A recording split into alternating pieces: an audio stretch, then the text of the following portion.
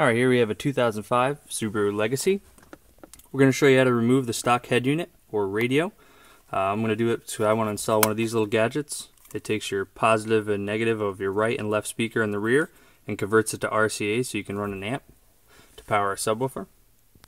Alright, the tools you're going to need is just a Phillips and flathead screwdriver or a panel tool just to remove some of the push-on clips. Alright, first you want to take that flat screwdriver or panel tool, remove the shifter bezel, just pry up on it loosely and pop those little plastic clips up. It should slide back out of the track up top, and then you're going to have to undo the shift knob and then you should be able to remove that part.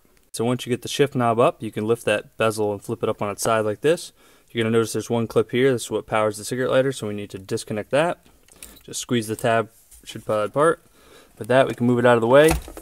Next we're going to move these two Phillips screws, left and right. Alright, now that we remove those two screws, we can remove those pieces left and right. So for this, you just want to pull up on it a little bit, pop it up and over the edge, it should make that noise. And you want to pull straight back, it should just pop out. There's three little push pins that hold it in position. We'll set that one aside, we'll do the same thing on the other side, lift it up over the edge, pull straight back. There you go, that one's done. Alright, so with those silver tabs removed, left and right, it'll expose the screws that hold the radio in position. So we're going to remove this top one. There's one way in the back in there. There's this one right here, and there's this one right here. There'll be four on the other side in the same positions. We'll remove those 8 screws, and we should be able to slide the radio out a little bit. Alright, so we're going to slide the right side, or passenger side, out first. We're going to disconnect this little push clip here to disconnect our hazard button. Next, we'll move down. We'll take these 2 black screws out here. That'll allow the climate control part to stay in the car. We'll do the same on the other side, removing those 2 black screws. Then we're going to push that out by pulling these little black tabs, pushing in the control with our thumb, and it should slide out and back into the car. Alright, so as you can see, I separated the climate control from the radio bezel, pushed it back inside the car. Next we want to disconnect this white plug, this black plug, and the little ground. They're just little push pins. You might want to use a little flat screwdriver for the ground plug. Sometimes it really sticks on there. Then we'll be able to move the radio more towards the driver's side, floorboard. That'll allow me to find the wires I need within the harness to do this splice. Alright, I removed the white and black clip in the ground, swung the radio onto the driver's floorboard. I've also removed the tape around the harness so we can separate them out to figure out which leads I need. I'll post a little diagram at the bottom of what colors you need.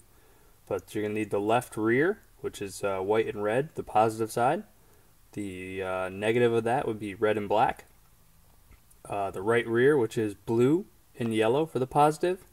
And the negative is the red-white. They're already taped together from Subaru, so they're easy to find once you know the 2 colors. I'm going to do the splice, and we'll be able to put it back together. Alright, as you can see, I finished splicing in the speaker wires. Next, we're going to need a remote wire to turn on the amp. It's going to be the yellow with the little black tracer. In the world of manufacturers, they call it a power antenna wire. So we're going to splice into that. That will turn our amp on and off with our ignition switch. That way when the key is off, the amp is off, and we're not drawing and killing the battery. Alright, I'm finished installing the remote wire for the amp. I've reconnected the stereo. I'm going to give it a quick test just to make sure before I button it up. Turn on accessory. Power the radio up. Turn the bass up, make sure it's working.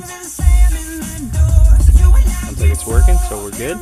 So we're just going to redo the process in reverse to reinstall. So we're going to push the climate control in, make sure those tabs are clicked in, put those 4 screws in, slide the whole assembly back in, put those 8 screws back in that hold the climate control and radio bezel here on the side in. Then we'll slide those 2 silver pieces on, left and right, put those 2 screws down here that hold them in. Then we'll reinstall our shifter knob bezel, turn our shifter knob on, and we should be all set.